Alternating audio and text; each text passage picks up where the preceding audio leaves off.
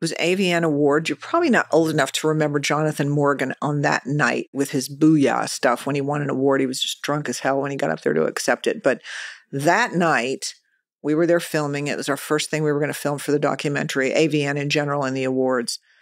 And we were there after everyone was gone and we were wrapping up. This is such an, I haven't told this story in like 20 years. It's such a bizarre story, but such a sort of a story that tells you so much about adult and how it affects people, like their limbic brain, their reptile brain, how completely primal it affects them.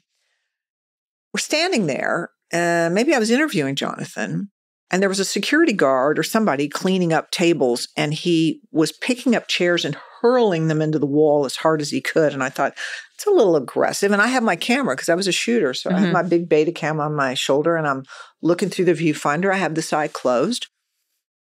And that night, I remember Shishi LaRue had a bunch of boys on their, he'd brought them on like dogs on their hands and knees with collars on stage. That was that was the impetus of why this guy was freaking out. He's probably repressed homosexual, but whatever. I don't know that.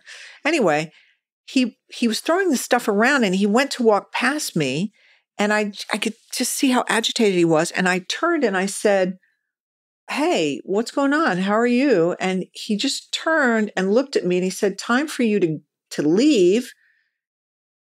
He was a naval guy too. He was a Navy officer.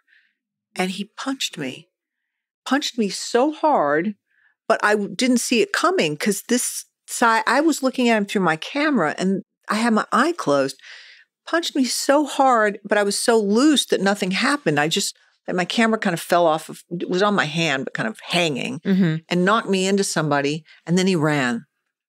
Ultimately, shit would happen around that. But it was that he was so upset by what he had seen that night that he punched a woman. Wow. I was probably in my 30s at that time. Wow. 35. Punched a woman. He was just standing there full on. Didn't slap me. Punched me. Because it just motivated him so deeply and he was so angry about what he had seen. Which you can look around today and it's all over the place, right? It's the bro culture. Yeah. It just something about it, something about women, something about comfortable sexuality, just as opposed to submissive sexuality, just upsets. And why wouldn't it? We've had 150,000 years since we dropped out of the trees and there was a status quo. And boy, did it change like maybe 40 years ago. Yeah. And that you can't change people that fast. You just can't. They're just lost. White guys are just, I feel sorry for them. I talk about this all the time. I feel bad for white guys. I mean, their whole raison d'etre, their whole reason for existence has just changed. They're now not expected to be the providers because their wives probably make more money than they make. Yeah. They have to give their wives an orgasm. She's not going to fake it anymore because she doesn't need to because she could go live on her own now. And I also think that jobs have become such an issue too, like before you used to be able to just get out of high school. You didn't have to go to college.